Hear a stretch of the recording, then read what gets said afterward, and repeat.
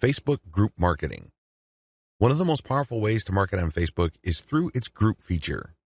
Considering what's been going on with Facebook's algorithm for its Facebook pages, it's a good idea to have your own Facebook group as a backup. Although Facebook has been cutting back on the organic traffic it sends Facebook pages, it's still worth it to have a page because you get audience insights from it. Another great benefit of having a page is the fact that you can copy and paste content from that page to Facebook groups. When people see your content in a group, they not only see the content, but they can also see a like button. When they click that like button, you get a new Facebook page fan. The key benefit of having a Facebook group lies in visibility. Facebook has made it clear that they are tweaking their Facebook page to reward actual engagement.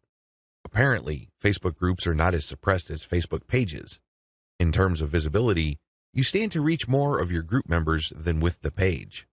The problem with Facebook groups. While the visibility for a lot of people is quite good for Facebook groups, it depends on activity.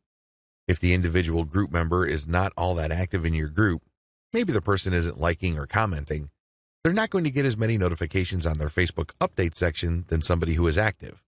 This is a big drawback. The vast majority of people who would join your own Facebook group are not going to be active. They're just there to read information. They're just there to sit back and check out what you have to offer. Here's how you promote using your own FB group.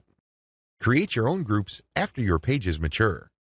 The first thing that you need to know is that you should put up your Facebook group only after your page is matured. You want to know who your audience is on Facebook. You're not going to know that until you have a page up. Pay attention to the audience insights. The data set that you would get from that analytics portion of your Facebook management dashboard will let you know who to target.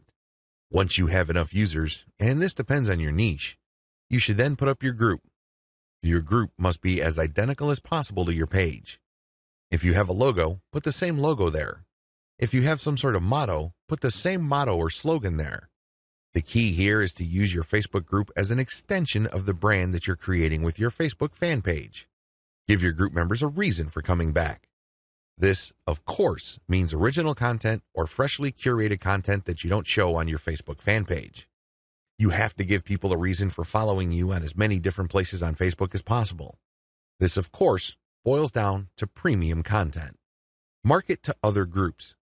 This is the most important part of Facebook group marketing, because if you were to just build your own group as a supplemental source of traffic for your page, you're probably not going to grow all that much. You have to go to other groups which have already done a good job attracting the eyeballs that you want to attract. There has to be a tight fit between these groups and your niche. Go to those places and become a credible poster. This means that you should refrain from just dumping the same content that you have on your page to these groups. Invest time in them to become a local expert or a credible authority. It doesn't take much. If you're the first person to always comment and your comments are always insightful or bring new information to the table, people sit up and pay attention. People can see that you are an asset to the community, and they are more likely to give you the benefit of the doubt when you share content that obviously comes from your page.